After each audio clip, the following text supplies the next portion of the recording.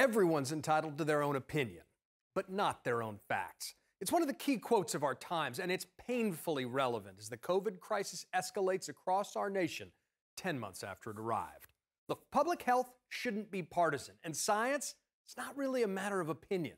But it's been made to seem that way, turning masks into culture wars with calls to resist restrictions that are designed to save lives. Well, now we know that Americans are paying the price for all this foolishness. With more than 140,000 new cases a day, hospitalizations doubling month over month, with one state reportedly hitting the highest COVID mortality rate in the world. Back in June, Vice President Pence wrote that the media has taken to sounding the alarm bells over a second wave of coronavirus infections. Such panic is overblown. Not so much, unfortunately. Because now we're in a third surge, worse than ever before. Cases are up across the country, but the governors who back the Trump party line are the ones really reaping the whirlwind. Because no states have seen more new COVID-19 infections, hospitalizations, and deaths over the past week per capita than North and South Dakota. And take a look at the top 15 states with the most cases per capita. With just two exceptions, Wisconsin and Illinois, they're all deep in Donald Trump's base. This is what happens when ideology elbows out science.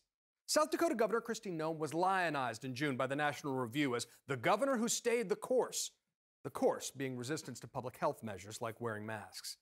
At that time, South Dakota had just over 5,400 cases and 65 deaths. Today, they've had over 67,000 cases and 644 deaths. Its 7-day positivity rate, a stunning 58%, and still no mask mandate. The tragedy is compounded by the fact that some people who were being hospitalized still are in denial about COVID because they bought into President Trump's bluster. They don't want to believe that COVID is real. Their last dying words are, this can't be happening, it's not real. Disinformation can be deadly. But this is what happens when the Trump White House advisors like Scott Atlas push herd immunity. More people die. And the president's been MIA. He hasn't attended a meeting of his COVID task force in months. Since the election, he's found time to play 4 rounds of golf and tweet more than 400 times, but almost nothing about COVID. He's refusing to allow the COVID task force to brief President-elect Biden, while an updated model estimates U.S. COVID deaths will reach 439,000 by March 1st if we don't change course now. This will affect everyone. And the need for leadership crosses party lines, as California Governor Gavin Newsom learned when he got caught attending a restaurant party contrary to his own guidelines. We're in a tough road for the next few months, and it's a path that mindless politicization of the virus has put us on. So let's learn the right lessons and take this advice to heart from the president of the American Medical Association.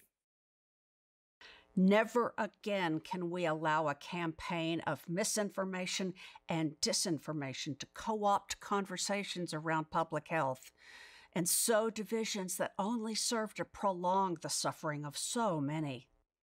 And that's your reality check.